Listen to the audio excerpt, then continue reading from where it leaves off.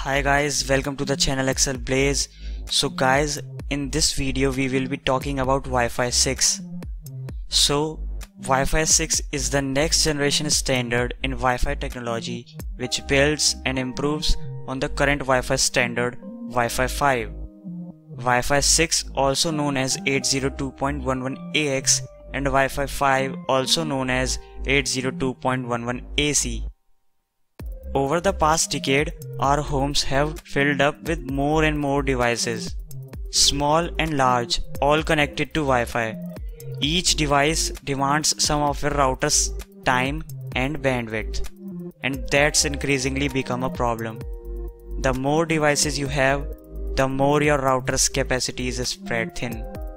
And as the IoT technology is also evolving, there will be a large number of IoT devices in the future which again needs Wi-Fi to communicate, and hence more number of devices.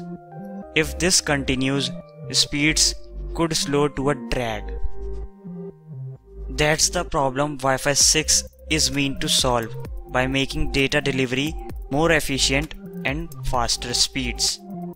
And at CES this year, the new Wi-Fi standard finally felt like a reality. So the features of Wi-Fi 6 are more bandwidth on a wider channel, increased efficiency with OFDMA, minimize Wi-Fi conflicts with your neighbor, reduce power consumption. So the first one is more bandwidth on a wider channel.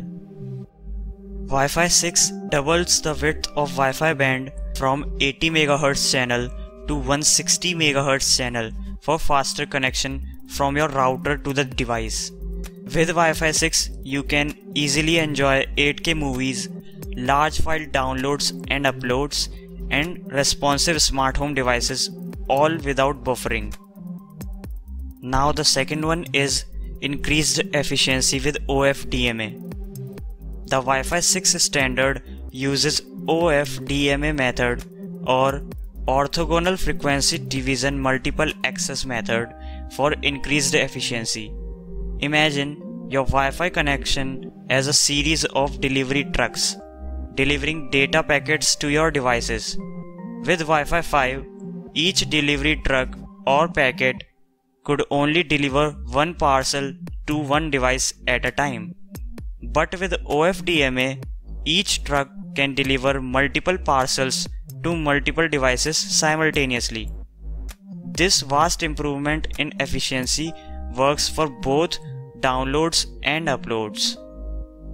Now the third one is minimize Wi-Fi conflicts with your neighbor.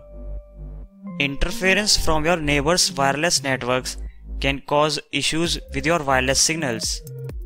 The new feature called BSS, Base Service Station Color feature, marks frames from neighboring networks so that your router can ignore them. If you have ever lived in an apartment or close to your neighbors, this means that your router just became that much more efficient. So no extra work required. Now the fourth one is reduce power consumption. The new target wake time TWT feature allows devices to negotiate when and how often they will wake up to send or receive data, increasing device sleep time when not communicating with the router. And due to this sleep time, less power will be consumed, and hence improving battery life for mobile and IoT devices.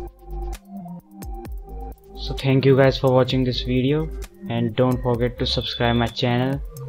So see you in the next video. Bye bye now.